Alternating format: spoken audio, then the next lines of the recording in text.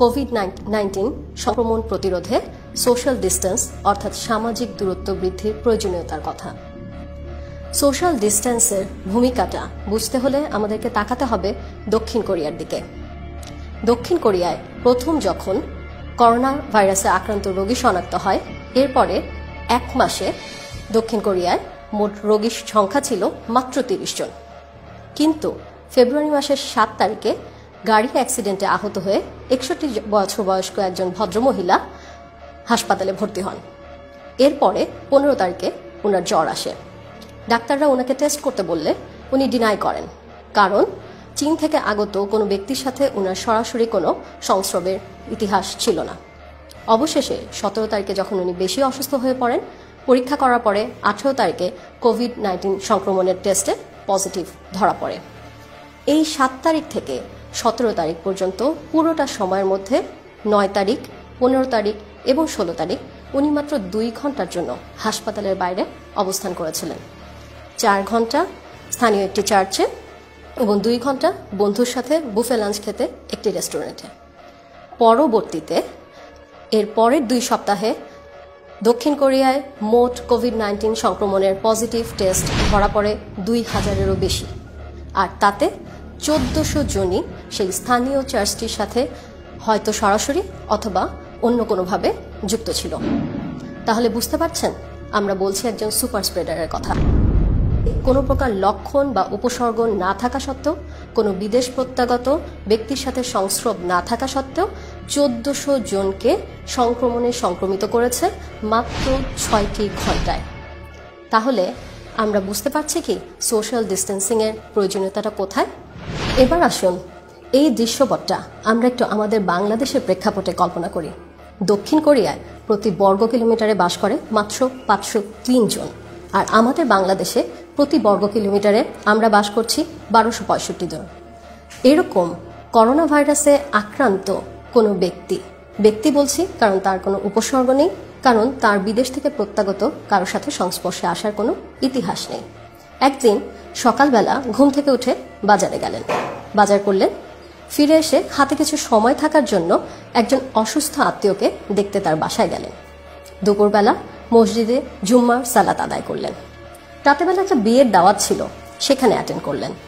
আর এখন যেহেতু বাচ্চাদের 2 সপ্তাহে স্কুলের ছুটি পাওয়া গেছে, তাই বহুদিন পরিবারকে সময় না দেওয়ার কারণে একটু হ্যাং আউট করতে কাছেরই একটা রিসোর্টে গেলেন।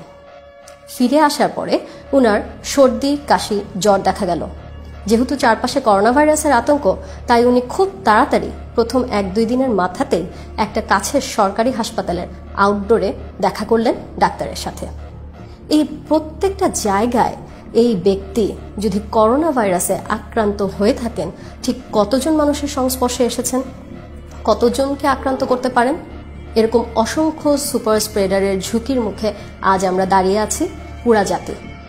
আর এখান থেকেই আমাদেরকে এখনই সচেতন হতে হবে আমাকে, আপনাকে, আমাদের সবাইকে। আর সেই সময়টা এখনই, প্রতিটি মুহূর্ত এখন আমাদের জন্য অনেক মূল্যবান। আমরা যদি এই মুহূর্ত থেকে একটু দায়িত্বশীল আচরণ না করি, তাহলে কোনো নিয়ম, নীতিমালা, জরিমানা, রুলস, রেগুলেশন কোনো কিছুই আমাদেরকে ভয়াবহ পরিণতির হাত থেকে রক্ষা করতে পারবে না। আর এই কারণে আমাদের সবাইকে এখন সচেতন এবং দায়িত্বশীলতার সাথে আচরণ করতে হবে। আর এই জন্যই বলবো, যারা ভাবছেন করোনা ভাইরাস, এটাতে তো শুধু 65 বছর বয়সের ঊর্ধ্বের লোকজন মারা যায়, যাদের অনেক অনেক রোগ আছে তারা মারা যায়, তাদের জন্য বলবো 21 বছর বয়সী একজন স্প্যানিশ ফুটবল কোচ মৃত্যুবরণ করেছেন এই ভাইরাসেই আক্রান্ত হয়ে। আমাদের অনেকের রোগ প্রতিরোধ ক্ষমতাই কিন্তু একজন স্পোর্টসম্যানের চাইতে বেশি না। আমরা শুনেছিলাম এই ভাইরাসটা নাকি বাচ্চাদেরকে আক্রমণ করে না, কিন্তু আমাদের দেশে এখন পর্যন্ত আমরা যতগুলো কোভিড-19 পজিটিভ কেস পেয়েছি, তার মধ্যে কমপক্ষে 10%-এরও বেশি কিন্তু বাচ্চারা। আর একটা কথা আমাদের মনে রাখতে হবে, সেটা হচ্ছে চেনা শত্রুর সাথে যুদ্ধ করা যায়। প্রতিনিয়ত এখন আমরা করোনা ভাইরাস সম্বন্ধে নতুন নতুন তথ্য পাচ্ছি।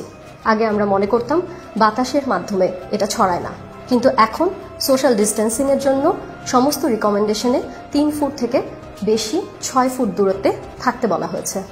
আর অচেনা শত্রুর সাথে যুদ্ধ করার মতো যথেষ্ট পরিমাণ রসদ আমাদের কারো কাছেই নেই, সেটা উন্নত দেশ হোক আর আমাদের দেশ হোক। তাই প্রতিরোধের জন্যই আমাদেরকে বেশি সচেতন হতে হবে, প্রতিকার করাটা খুবই কঠিন হয়ে দাঁড়াবে। আর যেটা বলছিলাম সেটা হচ্ছে শুধু বয়স্ক মানুষরা মারা যায়।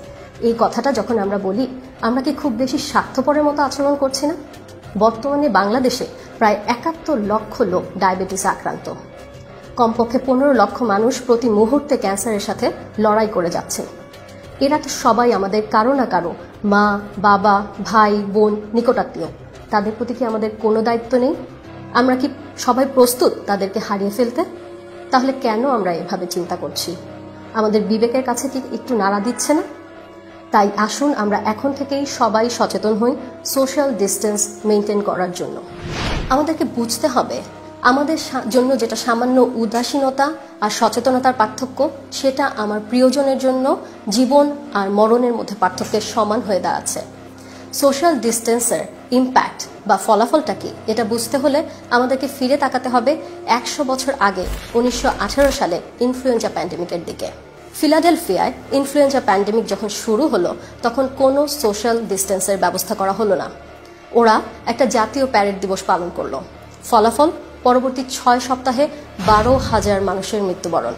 আর এই ঘটনা থেকে শিক্ষা নিয়ে সেন্ট লুইস যেটা করলো, তারা প্যারেড এবং সমস্ত ধরনের সোশ্যাল গ্যাদারিং বন্ধ করে দিল। পাবে যাওয়া, রাস্তায় অপ্রয়োজনীয় চলাফেরা করা, সবকিছুর উপর ব্যান বা রেস্ট্রিকশন আরোপ করা হলো। এতে করে ডেথ রেট কোথায় নেমে আসলো?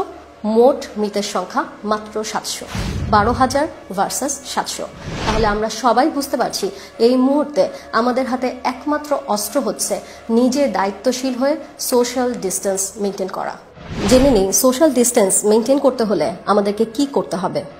যে কোনো প্রকার গণজমায়েত এড়িয়ে চলুন, গণপরিবহন এড়িয়ে চলুন, অপ্রয়োজনে বাসার বাইরে বের হবেন না। ইয়াংস্টার্সদেরকে বলবো, বাসায় বসে যতই বোর হও না কেন, this is not the time to hang out or chill out. এবং কোনো অসুস্থ ব্যক্তির সংস্পর্শে আসবেন না। নিজের যদি হাঁচি, কাশি বা জ্বর, সর্দি হয় তাহলে প্রথমেই আতঙ্কিত হয়ে কোনো হাসপাতালে বা ডাক্তারের চেম্বারে চলে যাবেন না এবং সুস্থ ব্যক্তির সংস্পর্শ এড়িয়ে চলুন। হাঁচি, কাশি বা সর্দি, জ্বর যদি অনেক দিন থাকে, অর্থাৎ ৭ দিনের বেশি, সেক্ষেত্রে আইইডিসিআর এর হটলাইনে যোগাযোগ করুন এবং পরামর্শ নিন। আপনি যদি প্রথমেই চলে যান সর্দি, কাশি, জ্বর হলে, আপনার একটা সিজনাল ফ্লুও হতে পারে।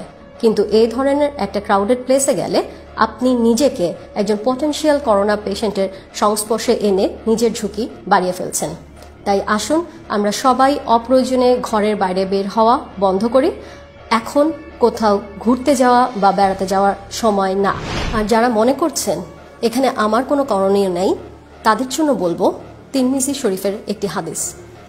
রাসূল করিম সাল্লাল্লাহু আলাইহি সাল্লাম বলেছেন, উট বাঁধো আর তারপর আল্লাহর কাছে সাহায্য চাও। এই হাদিস থেকে আমাদের শিক্ষাটা হলো, আমাদের যার কাছে যা কিছু আছে, যা সামর্থ্য আছে, তা প্রয়োগ করতে হবে আর তার সাথে সাথে আল্লাহর কাছে সাহায্য চাইতে হবে। এটাই প্রকৃত তাওয়াক্কুল। পবিত্র কোরআনে আল্লাহ তাআলা বলেছেন সূরা আর রাদের 11 নম্বর আয়াতে, indeed Allah does not change the condition of A people until they change what is in themselves. অর্থাৎ তারা নিজেরা তাদের ভাগ্য পরিবর্তন না করতে সচেষ্ট হলে আল্লাহ তাদের অবস্থার পরিবর্তন করবেন না। সুতরাং আসুন আমরা সবাই সচেতন হই, সময় থাকতে আমাদের সর্বোচ্চ লড়াইটুকু লড়ে যাই, বাকিটুকু আল্লাহ তাআলার ইচ্ছা।